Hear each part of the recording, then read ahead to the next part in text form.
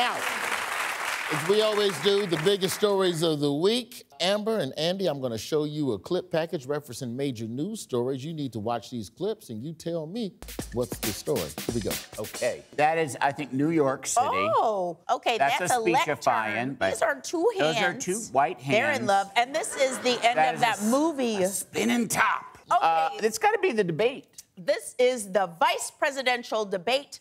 It was a dream. Final answer. Points for you all. Oh, good. The story is, on Tuesday night, CBS hosted this election's first and only vice presidential debate between Tim Walz and JD Vance. Who can tell me what was the media's biggest concern going into the debate? It was probably that anyone would care.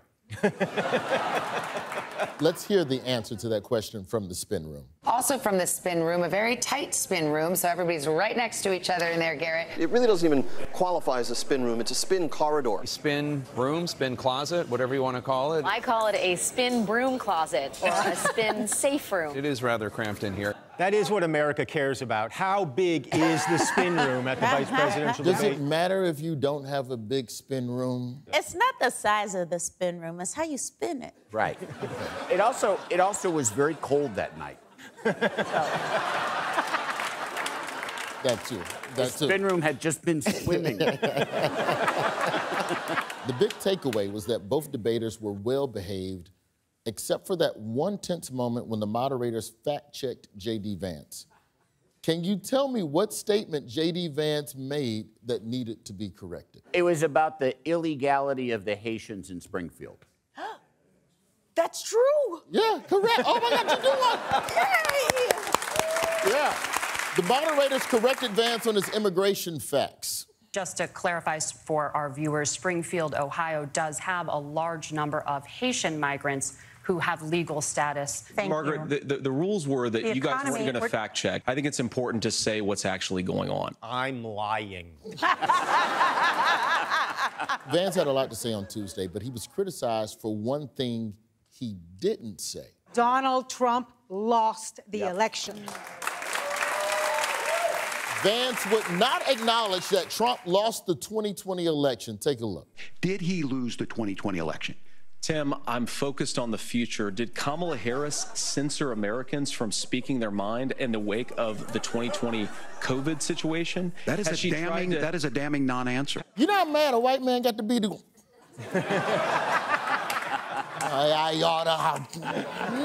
looked like a little pink-faced Cabbage Patch Kid. It's so cute. Vance's biggest praise of the week didn't come from Trump. Does anyone know how Georgia Congressman Mike Collins pumped up his preferred candidate? He posted a picture of JD Vance. Amber, what's your guess? That. Congressman Collins posted an edited photo of Vance the morning after the debate. Now, if anyone doesn't remember what JD Vance looks like on a regular day, it's that. And here's what Collins posted. Now, let's go side by side. Let's see if you can see the difference. See if you can see. Wow. Wow. JD Hemsworth. That boy went from an Ohio 6 to a New York 7 immediately. Vance saw that and was like, Siri, play TLC's Unpretty. So the story is... Who do you think got that joke? Who could that joke have possibly been for? It's you, it's me, end of list. That's it. No one knows what was happening in the video for Unpretty except you and me and that one lady. That's it. That's it. By the way, I'm fact-checking Amber. She is correct. The debate might not have had a clear winner, but everyone... But what happened in the video for TLC? So, in the video for Unpretty by TLC, it's them singing about how no one feels beautiful by today's standards. So it's people getting fake hair, a girl gets fake boobs, and the boobs get taken out. A girl feels fat, a girl feels too skinny. It's a beautiful message. You can love your hair if it don't grow. You can fix your nose if he says so. You can buy all the makeup a man can make, but if you can't look inside you, find out who am I to be in a position to make me feel so damn unpretty. Okay, they know it. Wow. Well, it's not every day that I'm made to feel white. The story is the debate may not have had a clear winner, but everybody in the spin zone definitely is a loser. And no judgment. No judgment, but Georgia Congressman Mike Collins needs to triple check that he's using incognito mode. It's time for Meet in the Middle, where we find common ground between two people who would never be caught hanging out together. Okay, on one side we have Eric Adams, Francis Ford Coppola, Emily Blunt, and Bobby Brown. Oh. Wow. And on the other side, we have Kesha, Ted Cruz, Joaquin Phoenix, and Aretha Franklin. First up, we've got Booty Call. Which two of these people both claim to have had a sexual encounter with a ghost? Oh, wow. Okay, Eric Adams has to be one of them. I'm going to say Bobby Brown and Kesha. That's who I was gonna say. Oh, good. Yay! I almost think it should be Ted Cruz, because why would any live human want to have sex? The answer is Bobby Brown and Kesha. Oh! Yeah! Do I know my ghost fuckers or what? In a 2022 interview, Kesha told a reporter her encounter was fairly innocent, saying, quote, "It was a touch down the body, so full disclosure, I never actually slept with a ghost, but she did wake me up in a very sensual way." Okay. Oh. And here's Bobby Brown telling Larry King about his supernatural tenderoni. It was a ghostly person. And you had sex with the ghostly person? Yes, I had no choice. I was mounted. Oh, she mounted you? Yes. Bobby Brown was actually being very PG. He told the story in his memoirs, and in the memoirs, Bobby wrote, quote, "I looked up and in the mirror, I could actually see a white woman straddling me on the bed. The sensation felt exactly like sex. I could feel my penis inside of her and everything. It was not a dream." Then Bobby added, "I'm not making this up. And let me add this. This was before I ever touched any drug besides weed and alcohol." It's never a good look when you have to tell a story and go, "But this was before the crack." Do y'all think that's true? You think ghosts out here trying to get freaky with us? I think that Bobby Brown cannot tell when he is sleeping and when he is awake. I believe Bobby Brown. Them ghosts be wild. I had sex with a widow and the husband showed up. That's not a joke. I'm not. I know we have a game to play, but I'm just telling you. Like we was getting ready to do it, and I caught a Charlie horse, and I heard something whisper, "Stop it!"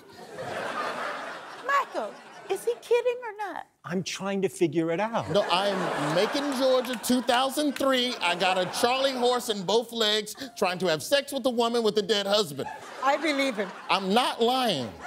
How long had he been? No, I'm not. How long had he been dead? 5 months. 5 months. Yeah. 5 months? Yeah, it was. That's respectable. Wow. Next up, we've got... When you met, how long did it take? How long did it take for it to come out that she was a widow? The fact that she was a widow turned you on. That's Just what I'm say getting it, at. boy. And was this before you touched alcohol and weed? Oh, yeah. This was before the crack. Next up, we've got Bride or Die. Which two of these people both say one of their favorite movies is The Princess Bride? Oh, Ted Cruz is one of those. Absolutely. I want to say... I think you should say Eric Adams, because he's weird, too. Right. Eric Adams would never say that Princess Bride was his favorite movie, even if it was. So then it's got to be Francis Ford Coppola. Well. Okay, we'll go with Coppola. Coppola and Cruz. Coppola and Cruz. We're going to say Coppola and Joaquin. The answer is Emily Blunt and Ted Cruz. Oh. Emily has talked about how The Princess Bride was one of her favorite movies when she was a kid, while Ted's passion for the film is still going strong. One of my favorite scenes is when Wesley, the Dread Private Roberts, is brought in to Billy Crystal. And Wesley goes, "True love." You know, right? There's nothing better except a nice mutton, lettuce, and tomato sandwich. When the mutton is so lean, it's so good. And then suddenly Carol Kane from the outside goes, "Liar!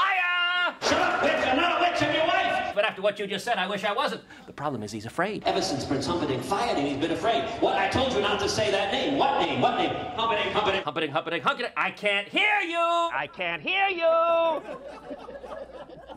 That's why I love the movie. I just had no idea Billy Crystal impersonation could be that anti-Semitic.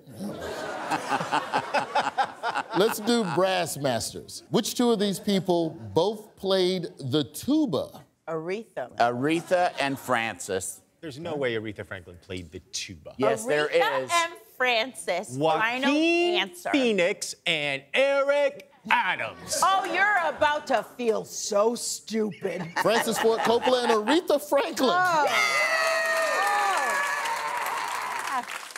Unfortunately, we're out of time. So we didn't get to that last clue, but Eric Adams and Joaquin Phoenix are both vegans, and they both vowed to kill Batman. That was Meet in the Middle. Team Amber and Team Michael, you both get 5 no questions asked ghost hookups. Congratulations.